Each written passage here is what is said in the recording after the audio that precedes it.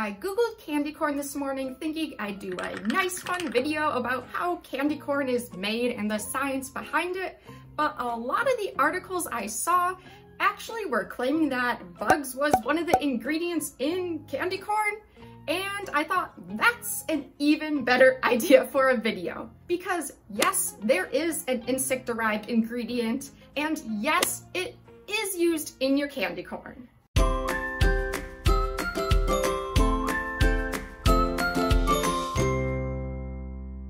First off, I want to point out that there's bugs in all your food. The FDA actually sets limits for insect parts, whole insects, rodent hairs, all this type of filth. It's just part of our food supply because our food is grown outside, it's by animals, it's by pests, by rodents, it's out in nature, and we can't remove everything from it. And let me point out one other thing.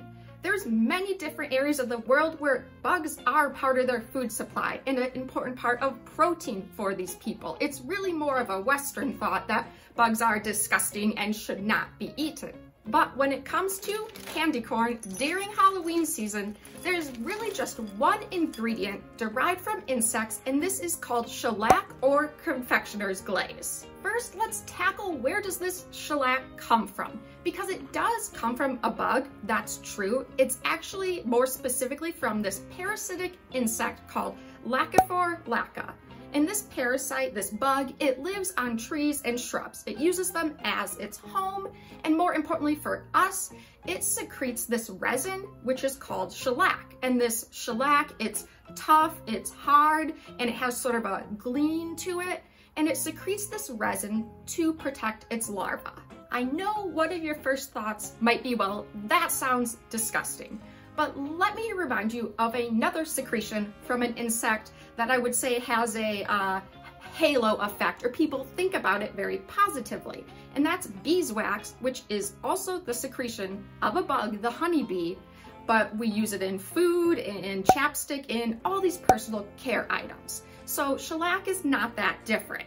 To get food grade shellac, we can't just take, what the insect secreted or take the whole tree. So actually, to get anything that would be used in your food, this is quite a long purifying process.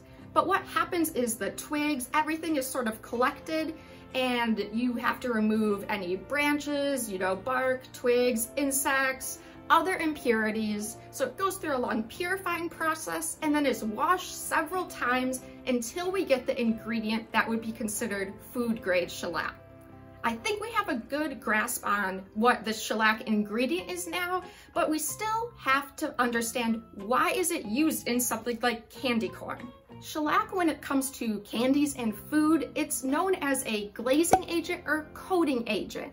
And that's because it's applied to the surface of the finished product. It sort of makes this protective coating that is glossy and shiny and very appealing. But it has much more purpose than just looking good. This barrier is actually resistant to water, and water could make the candy corn sticky. The barrier really helps protect the food if it gets in heat somehow or is in temperatures that could make the food go bad faster.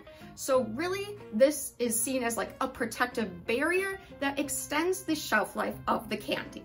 Now, in the food supply, if shellac isn't used, there's actually several other glazing or polishing agents. After shellac, you might see zyme, which is a specific protein from corn.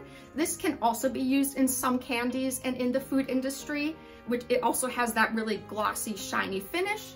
There are also several waxes, so I already mentioned beeswax or carnauba wax.